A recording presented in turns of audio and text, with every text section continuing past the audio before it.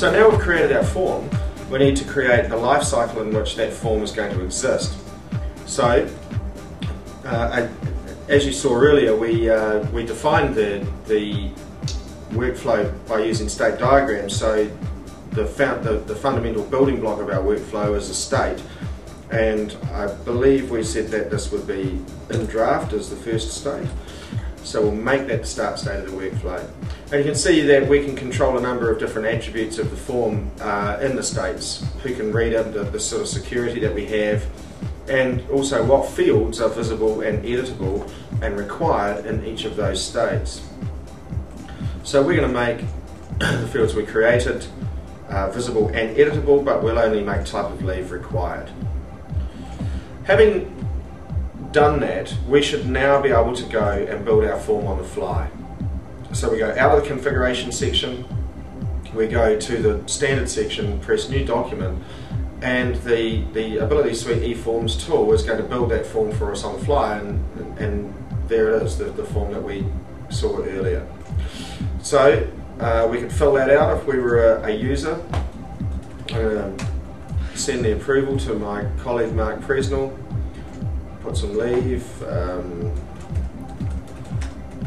for demo.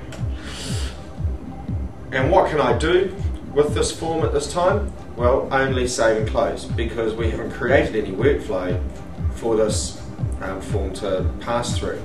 So that's the next step, really. We can go back to this configuration section, go to states and actions, and create another state. Now the second state of our state diagram was for approval, and we'll make all of the fields available, and we'll make none of them editable in this case. And now let's make an action that transitions the document between those two states. So the actions are where the real power of the workflow tool comes to play. There are a number of different options here, and they essentially unveil different parts of the capability to you. If you notice, I go to one of these tabs, there are no options there, but if I tick appropriate sections in the basics document, those are unveiled, and that makes it easy for you to fill out the appropriate tabs as required. And what we want is a transition, because we're going to go from one state to another. We're going to go call this transition send for approval, and it starts in the in draft state and it goes to the for approval state, and we want it to notify the approver. So we're going to select who should I notify by email, value found in the approver field. The subject is going to be please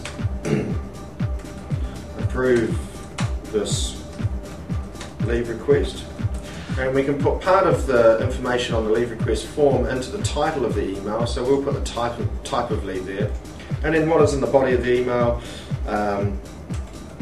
please review and approve or decline, although we haven't created a decline option yet. So now we save and close that, and as you can see, we're building the life cycle of this eForm.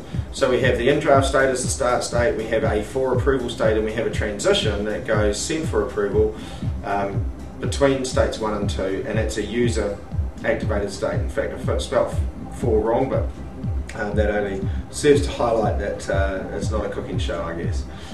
So we can open up the document that we created before, and we see that's the leave request system, leave request form. It's in draft, currently owned by Ross Mitchell. So we've got a history building up on this eForm. And what can I do with that now? You notice we now have a send for approval action. If I activate that, that will now generate the email, send a link, and if I want to view that document by status, we can see that it's for approval.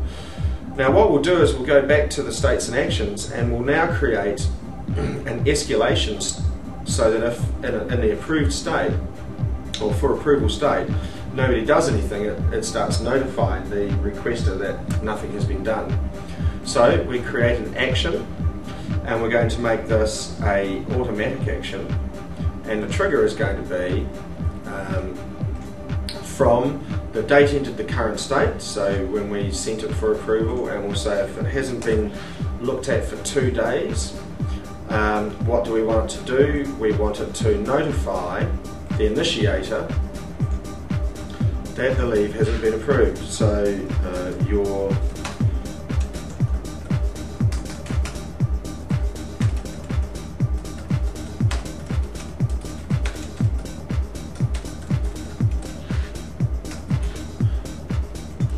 leave request has not been actioned, and the type of leave and the messages